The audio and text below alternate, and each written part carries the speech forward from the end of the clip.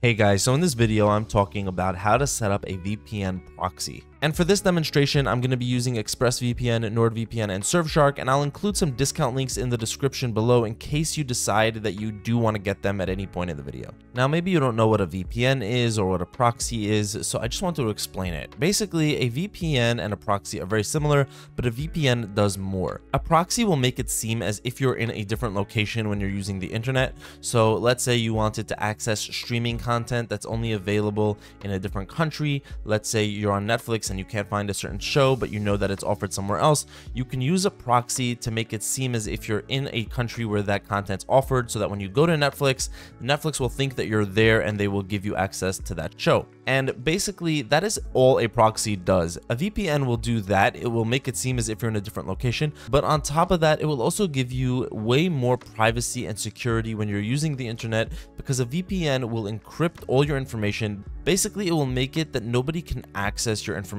when you're using the internet, and nobody can see or get any of your user data or your records. Now, with ExpressVPN, it's really simple. Once you open it up, you have this kind of very clean interface. You just click on the locations, and then you have a list of all of the recommended locations here, all of the favorites, and pretty much all of the locations that ExpressVPN offers here. So that's 105 countries with 3,000 plus servers, so you can get them here. And let's say you wanted to connect to a server in Japan, we can just click on it and you'll see that we're connecting, and now we're connected to a server in Japan. So if I wanted to access, let's say, Amazon Prime Video content that would only be available in Japan, or any other streaming platform, I could go to that website now and they would think that I'm in Japan and give me access to that entire library of content.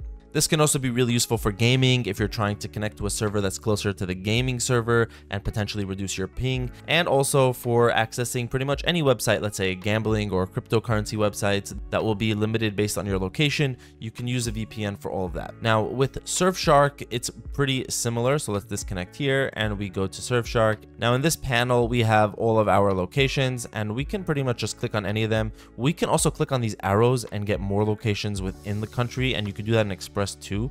And so let's say we can click on Perth here. You'll see in the right side panel we're connecting, and in just a second we will have a lot of information about our connection live as it's going on. So here you have all that information. You see our new IP address, how much we've uploaded and downloaded, what protocol we're using, which means like basically how the VPN is keeping our data safe, and all of that good stuff here. Over in NordVPN, we have this really cool map interface, and we can click on any of these nodes.